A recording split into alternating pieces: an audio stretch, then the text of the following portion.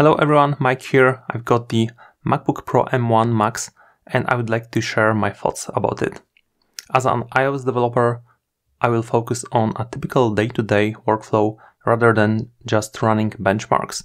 On paper, M1 Pro and Max are much faster than M1. In some of the benchmarks, I believe it was around 40%, but benchmarks is one thing, and when you are working, it is a completely different story. That's why, besides just checking build times in Xcode, I will also try some developer tools that I use daily, like Swiftymocky, Tuist and Fastlane. So I could compare the difference between the M1 and the M1 Max, in case if you are wondering which one to buy. Let's get started.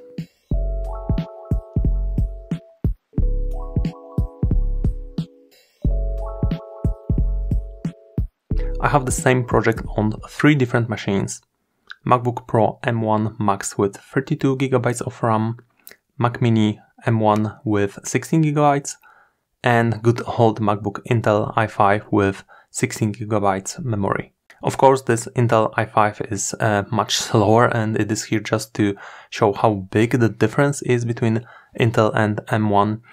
Also, please keep in mind that Intel MacBook is still on the Big Sur with Xcode 12.5. So let's start with Intel and then Mac Mini and M1 Max.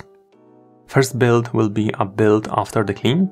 Next one will be an incremental build, as you are not cleaning your project after each code change or compilation.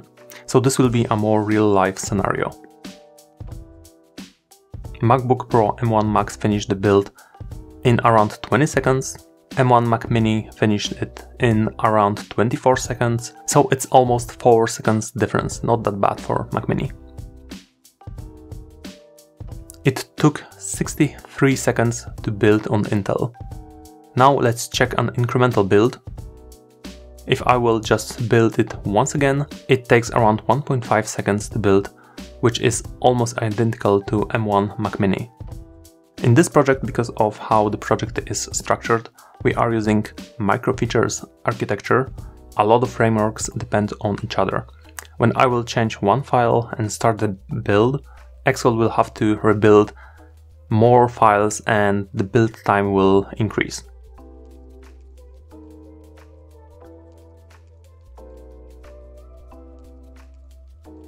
It took 3.6 seconds to build on M1 Max and around 4 seconds on Mini. Please notice how Xcode started indexing. I'm not sure what's going on here. It started with the new Xcode 13. On 12 it was not behaving like this. In general, Xcode on the M1 Max feels almost the same as on M1.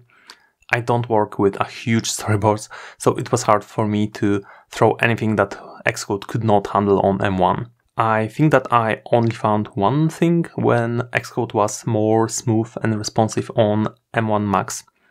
I use Swiftymocky to generate mock objects and it generates this gigantic almost 30,000 lines of code, and when I will open this file by accident, it lags a little bit on the M1. M1 Max handled it without any issues.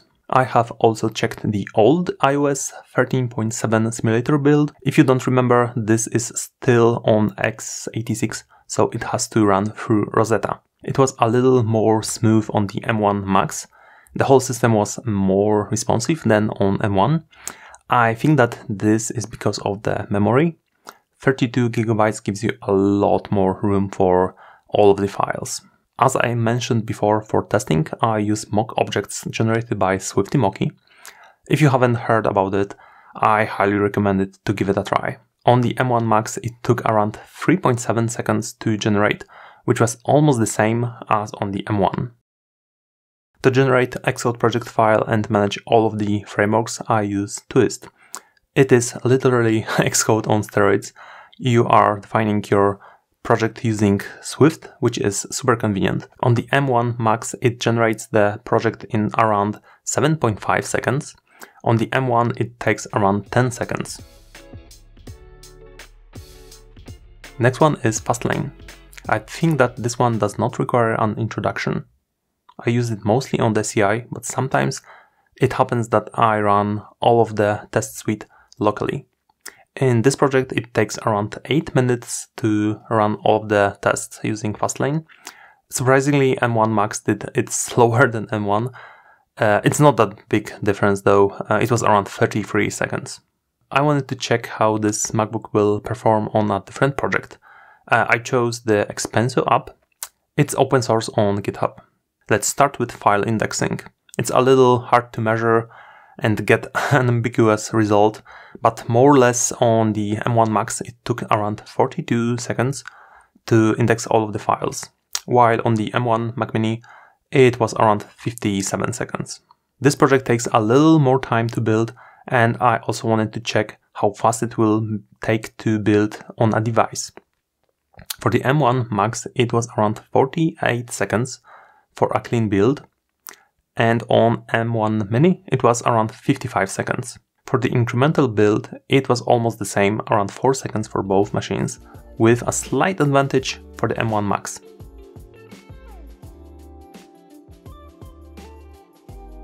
Of course, I could not resist to run the Blackmagic disk speed test.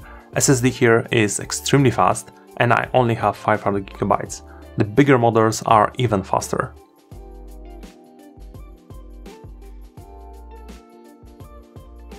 During the day-to-day work, the difference between the new MacBook with M1 Max and Mac Mini with M1 was surprisingly not that big. Of course, I'm talking about the performance. I was using this machine on my desk connected to an external display, mouse and keyboard. If you are still using Intel Mac, you are losing a lot. I know that not all of you can switch to M1. I still have a lot of issues with the third-party binary dependencies, and I still need to keep my Intel MacBook Pro.